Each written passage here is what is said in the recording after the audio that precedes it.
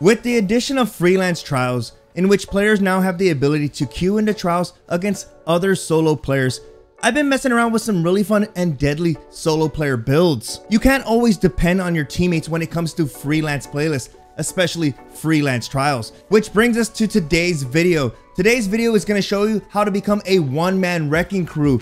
The exotic, the weapon of choice, overall the build is going to be deadly. If you're looking for a fun build for trials, freelance, this is going to be the video for you. But with that being said, if you enjoy these style of videos, you can let me know which character I should make the next build with. But without further delay, let's get into the video. Getting into this build, let's start with the subclass. We're going to be using the Stasis Warlock, the Shade Binder. Now let me quickly show you and explain which aspects you should be using for this build. For starters, I use the aspect Ice Flare Bolts, in which shattering a frozen target spawns seekers that track and freeze other nearby targets. This one is extremely lethal when it comes to trials.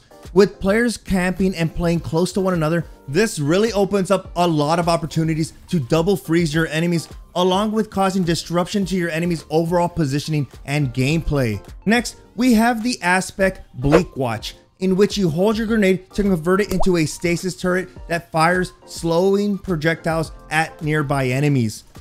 Let me ask you, how often do your enemies camp in one room? Or they do that the entire match? It's annoying. Well, with Bleak Watch, you can really disrupt any team by drawing their attention. Ultimately, the Bleak Watch stasis turret is a great distraction. Or it can even be used to stop your enemy from picking up a fallen teammate, which is awesome. But most importantly, Bleak Watch can be used to open up windows of opportunity for you and your team. If a teammate decides to flank, throw Bleak Watch in there, drop a stasis turret, and while your teammate flanks, you move in with your other teammate and you capitalize on the situation. Now, you can use any fragments, but I will be recommending two that really assist in making this build work. I highly recommend you use Whisper of Fractures.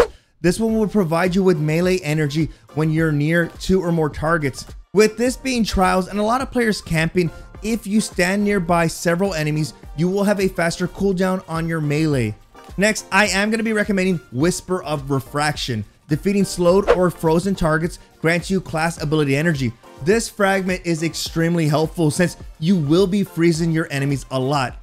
And let me emphasize on that, guys. You will be freezing your enemies a lot. Next, let's talk about the grenade. I decided to use the Cold Snap grenade. Similar to our Bleak Watch, being able to use Cold Snap grenades on this map is extremely lethal. Since players tend to play angles, corners, and hug doorways, a Cold Snap grenade can punish any team who decide to use those tactics. But not only that, if your enemies decide to use a healing rift or an empowering rift, a Cold Snap grenade can punish them for doing that tactic as well. What I really like about the Cold Snap is that your enemies will be guessing, is he going to use a Cold Snap grenade on us, or is he going to use the stasis turret? Whatever it is, each one of those will open up windows of opportunity, allowing you and your teammates to capitalize on the situation. Now, let's get into our exotics of choice for today's build. For our exotic armor, we're going to be utilizing the exotic gauntlets, the Claws of Ahamkara, which allow you to have 2 melee charges. Now, why is this important?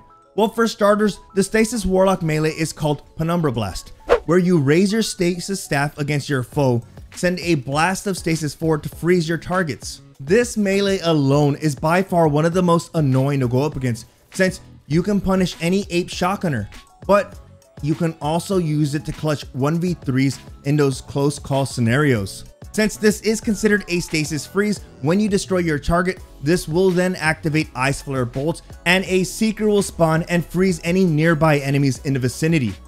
Now, getting back into our exotic, the Claws of Ahamkara, this will allow us to have 2 Penumbra Blasts ready to go, allowing us to become a freezing machine.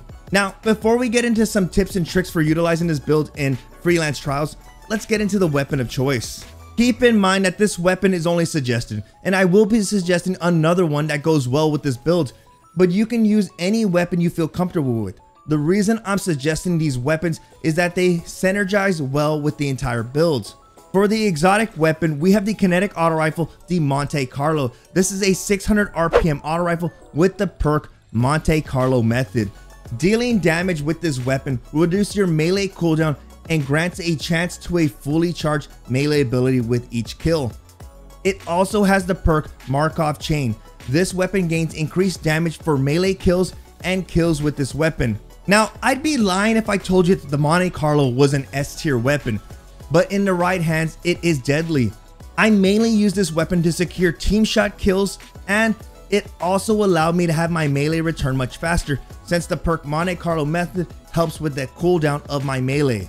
Now, hey, maybe you're not a fan of the Monte Carlo. Well, you can always use the exotic kinetic sidearm, the Traveler's Chosen, which comes with the perk Gathering Light. Final blows with this weapon grant stacks of Gathering Light. Consume stacks of Gathering Light, granting grenade, melee, and class ability energy. Both of these weapons are extremely deadly when it comes to controller players. If you're a controller player looking for a top tier weapon, these weapons are here. Now, if you're an MNK player, I would stick with the Monte Carlo. That's what I had a lot of success with. But if you are not a fan of those weapons, you can still use weapons such as the Vigilance Wing and the Vex. The reason I'm suggesting any other weapon is because if you focus your armor stats properly, it'll improve your grenade and melee cooldown. Now, I tried focusing my stats on 2 different locations. Number 1 is going to be my strength, so for my melee to come back much quicker. The second spot was going to be discipline, having my grenade cooldown much quicker as well. But even trying to boost those stats up, I did not neglect recovery. I tried to get that as high as possible. So the 3 areas you want to focus on: discipline, strength, and recovery. Lastly, I was able to get my grenade back much faster because I used the mod Bomber. Every time I activate my class ability, the Bomber perk would activate, giving me a faster cooldown, a bigger chunk to my grenade energy. Now let's finish off this video with some tips and tricks for utilizing this build in trials. For starters, you need to understand that your Penumbra Blast has a short range distance tracking. So if you plan on using it, try getting as close as possible to your enemy without putting yourself at risk. But with that, always follow up your Penumbra Blast with weapon damage. The reason for this is if you miss your melee, you aren't a sitting duck and you can still win the gunfight. Nope. Now, 2 things to keep in mind when utilizing your stasis turret. If you plan on using it as a distraction, number 1, make sure your teammates are set up for a flank. This can be easily done by just looking around the map and seeing if your enemies are already engaging. If you see one of your teammates engaging from a different angle, this is a great opportunity to activate the stasis turret. Now, if you plan on using your stasis turret, when you throw it into a room, if you don't throw it far enough, your enemies will just shoot it down. This is why you want to throw your stasis turret behind them, making them have to turn around, which makes them lose line of sight of where they're aiming at, allowing you to capitalize on that opportunity. Lastly, when it comes to defeating frozen targets, I found it much harder to eliminate my enemies using my primary weapon. So if you do freeze an enemy, try team shotting that enemy or eliminate them utilizing a special weapon. Overall, this is an extremely deadly build, and if you're someone looking to go flawless this weekend, I highly recommend you give it a try. But if you're someone looking to spice it up in trials, this is a build that can make trials super fun and make trials just a little bit more enjoyable for you. But with that, I hope you enjoyed the video, and if you did, feel free to leave a like on the video, which lets me know to make more content like this. Also, if you're new to the channel, feel free to subscribe for more Destiny 2 videos, and don't forget to turn on all notifications. I really do appreciate you guys stopping by and hanging out. I hope you all have a good day, and I will see you in the next video.